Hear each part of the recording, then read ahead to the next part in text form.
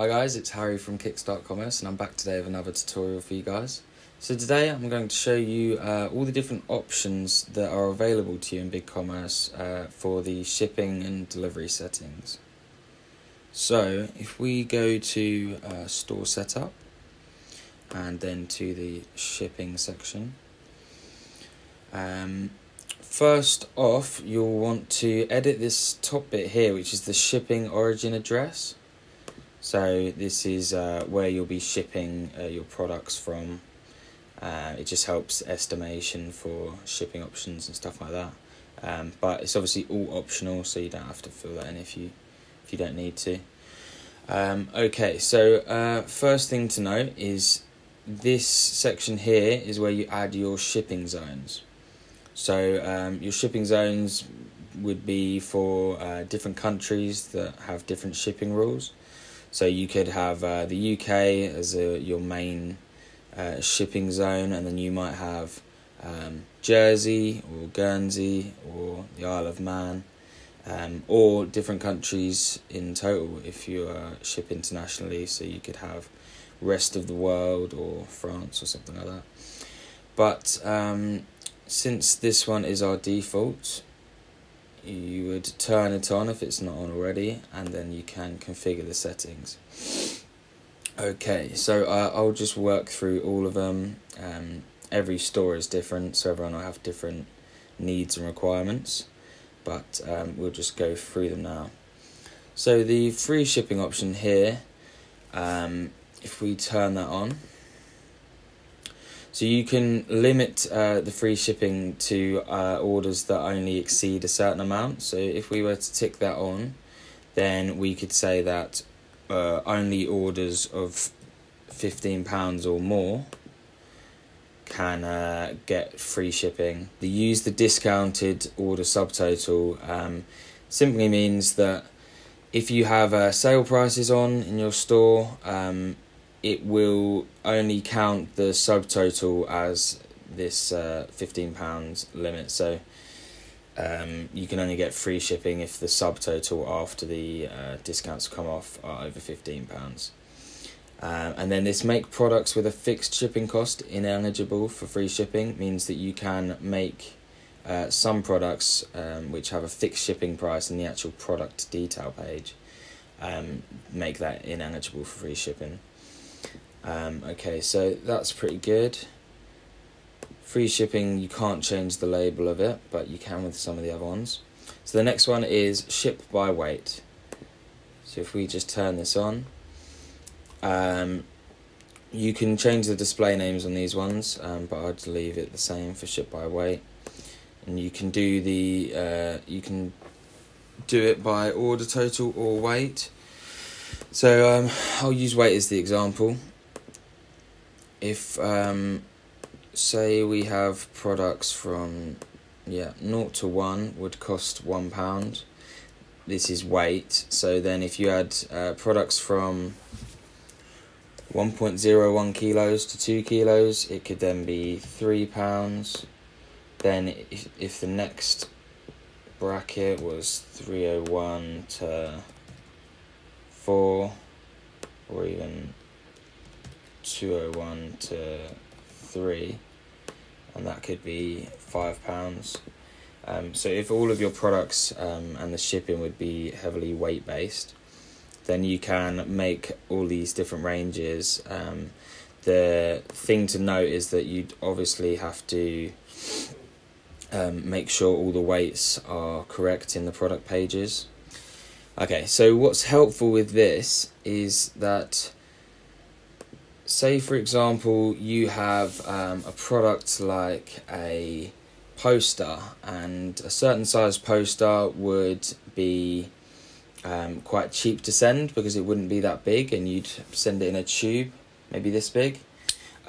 You could set all of those posters to a weight of 0.01 kg as a fixed weight, and then you could have posters that are a lot longer and would cost more to send in the post, and you could set the weight of those to 5 kilos, and then you'd set your ranges in here from 0 to 1, and you'd have the small poster size shipping of £3, and then the large posters would be anything from 1 to 5 kilos, and you could set that to £7. So you could have that for different products with different sizes and shipping rules. That's one way to do it. So that's quite helpful. You can also then have a flat rate shipping costs. So I think a good example use of this would be to set economy shipping, and the economy could be £3.50 per order or per item. You can choose. And then you can also, with this, duplicate it, and then if we edit the duplicated version, we could make this express shipping and make this £6. And then obviously you could duplicate again and have a tracked shipping as well. So I think a flat rate's quite a simple way to do it, but it gives a little drop down in the checkout to give people the option. Okay, so the last one, which I think a lot of stores are doing right now, is a pick up in store option, or commonly referred to as a click and collect. It is important to note that you might want to specify an amount of time that people can expect to collect their order from. So you don't want people to be in the car park of your store and just order it and expect to collect it straight away. Doesn't seem like a good idea. So if we suggested 2 to 4 days, an example, 2 to 4 days, or ready in 2 to 4 days, yeah, something like that. Right, so those are the basic shipping settings. If I move myself out of the way and we click done, so that is the United Kingdom. I will just show you if we added an extra one. So here you can see you can add the rest of the world if you just wanted to do anything outside of your default country.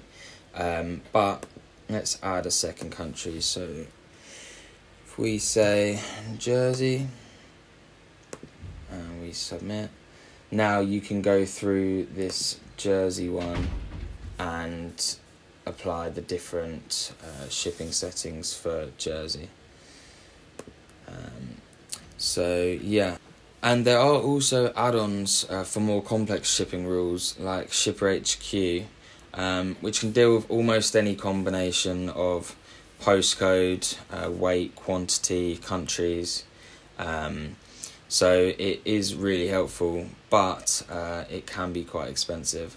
I think the plans range from something like £40 a month to the pro version, which is probably £250 a month. So if you can keep your shipping rules simple and use the built-in BigCommerce ones, one, it makes the process quite streamlined, but also you'll be saving ongoing costs every month. But this is obviously just unavoidable for some bigger companies who are shipping abroad with multiple carriers and a lot of complex requirements. But yeah, that's the tutorial for you guys today.